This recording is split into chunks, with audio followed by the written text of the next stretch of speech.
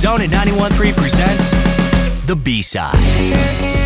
Dang good, man. Hey, Dylan, how you doing? Good, dude. It's so good to see you. I can't believe Jason's not here. I've been away for a few weeks, and I come back, and I don't get any time with him. Yeah, he said something along the lines of, Dan's coming back, screw him, I'm out of here. So I don't know what that was about. I got him a nice calendar and a T-shirt in the Yukon, but I guess I'll give it to somebody else now. Yeah, he likes those gifts whenever you go away. Well, so you traveled around a little bit. You did some speaking engagements in Vancouver, Yukon, and Calgary. Yeah, that's right. Yeah, I was on the road talking. There's a thing called Startup Canada. They're a national group that tries to encourage entrepreneurship throughout the country and get them together. And they are doing a national tour, and they asked me to do a couple of keynotes talking about what we've done here in Victoria and how we did it. And so yeah, it was a lot of fun. There's a lot of things I admire and love about you, but one of them is you actually walk the walk, the preach that you have here on the show about, you know, being so proud of what's going on here in Victoria. And here you are now going to other provinces around the country and being like, no, seriously, Victoria is crushing it right now, and here's how you can do the same. Yeah, one of the things that's great about being from here is I'll go to a lot of places. I won't name any one of the cities that I was just in that maybe is struggling more than another. I don't want to kick them while they're down. But people can't believe what's going on in Victoria. They're blown away by it. What's really special, though, is a lot of people who are on a tour like that and they're talking about a place, they're only talking about the highlights. Mm-hmm. They're kind of telling everybody what they aspire to be. And all I do is say what Victoria already is, right? And so the foundation is so strong and most people, you know, we're only 350,000 people. We do get 3.5 million visitors a year, but a lot of people haven't been here, or they've only been here once, and they remember the Empress and Butchart. Right. Because that's where their grandmother took them when they came here in 1989. Right. And so when you get on the road and you show them what's happened in this city, especially in the last 10 years, they're gobsmacked. So speaking of which, you have a really cool B-side today about some amazing technologies happening out in West Saanich. Yeah. So there's a company in town called Redlen Technologies. They've actually been here almost 15 years. And they make the sensors that go into all kinds of gear. Things like CAT scan machines, things like cancer scanners, like for mammographies, scanners for security at airports to find, whether or not it's to find metals or it's to find explosives.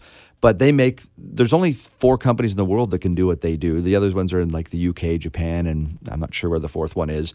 Only 4 in the world, and they build these things and they put them in these machines that are saving lives.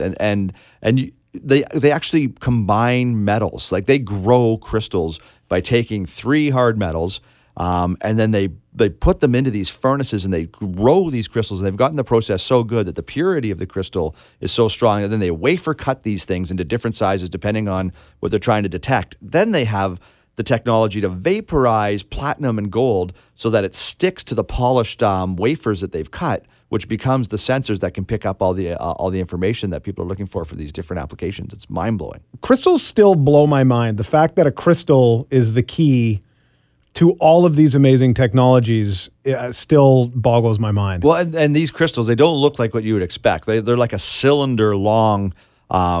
Maybe they're 18 inches long, and they're probably like 1.5 inches, 2.5 inches around circumference, and they grow them in these furnaces, which takes like a month to actually grow them, and to get the process right so that they don't get a bunch of fractures and impurities along the way is the real secret, because you need a perfect. So they used to use like special scanning tools to look at the crystal and figure out where the faults were and then cut them out. Now they're so good at it that they just cut them up into the sizes they need as they bring them out. It's incredible. So how does a company so significant like this thrive in Victoria of all places? So I'm glad you asked that, because I hadn't thought to tell this part of the story. So the founder of Redlen was living in Trail, and he got a hold of this technology while he was there, and he had the freedom to go anywhere he wanted. So he's like, well, I don't want to be in Trail.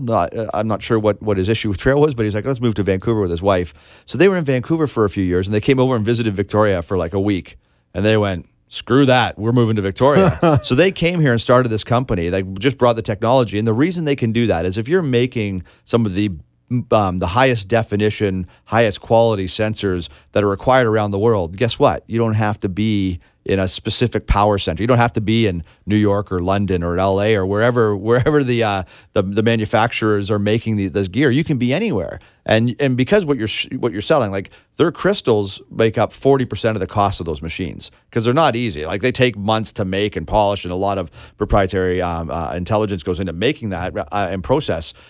So you can be anywhere. And so if you can be anywhere, people like to choose islands in the Pacific. And if they're Canadian, all the better. Amazing. So what's the website? Always check thebside.com. Dan Gunn, thanks, buddy.